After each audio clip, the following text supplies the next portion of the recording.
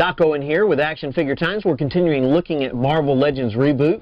Now we're looking at the 5th figure in the series, and this is the Constrictor. Now the Constrictor is, the rogue agent, as it says right here, rogue shield agent. He's got these little things. Now, I used to think there really wasn't that much difference between Constrictor and Whiplash. I mean, except I guess in the end, he's going to squeeze you, and Whiplash is going to beat the crap out of you with those things. But other than that, I mean, basically, they kind of have the same weapon. But this is actually a cool representation. It is from the Terax series, so it comes with the upper torso. You can see it pretty prominently displayed right there. And I'm hoping this figure's a lot of fun. So let's get him open and take a look at him. Alright, so here we are looking at the Constrictor, and this toy actually has some pretty cool features. But before we get into that, we get the upper torso of Terax, pretty cool. We get part 5 of 6. It talks a little bit about Surfer whipping Terax's butt and then exiling him and stuff. And then the back here tells us about our piece. Now, a couple things I like about this figure. First off, I think that's a very cool sculpt. He's got some major teeth going for him there. If you can't see it real good here, you can go to aftimes.com, and I'm sure that you can, we'll get a good shot of those. Man, he needs, I guess S.H.I.E.L.D. didn't have a very good dental plan.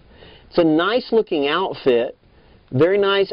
He's backed with the cantaloupe hips, which I think is strange considering his shoulder joints. These are probably one of the coolest shoulder joints I've ever seen. I want to see this for Wolverine, where you can reach back and stuff. But the way it moves, and I'll try to show you a little bit more close up. There's a couple things I think are lacking in this toy. I think these should have had wires where I could wrap them around somebody, like that. But I don't. I think that maybe even if you're going to make them like this, maybe even removable, where they plug in and out, where you can kind of slide them in and out. That would have been kind of neat. Of course, I guess you could have lost them. But I think that would have been very, very neat. But it is a very cool sculpt. It's a great looking figure. And let me show them to you up close. This line has been showing itself to have some tremendous head sculpts, and none more so than this guy right here. Look at that. I mean, that is awesome. Look at the detail. Look at the fanatical look on his face. I mean, these things are just wild. I mean, they have done an awesome job with this. Those teeth.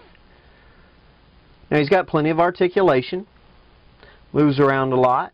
Now, one thing I was showing you is this. Look at that shoulder, the way that shoulder moves. That is just awesome. Again, I want to see it with Wolverine spreading it out, but these are very, very cool. He's got elbow joints, biceps. No wrist, probably because of his constrictors. Constrictors are just regular rubber. His feet will turn though. He's got a little bit of that going on. Really, really excellent figure. Again, if you want to get your hands on Wave 2, you need to go to enchantedtoychest.com.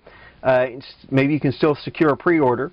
This is Doc Owen with Action Figure Times. Hope you've enjoyed looking at the Constrictor. We'll see you next time at aftimes.com.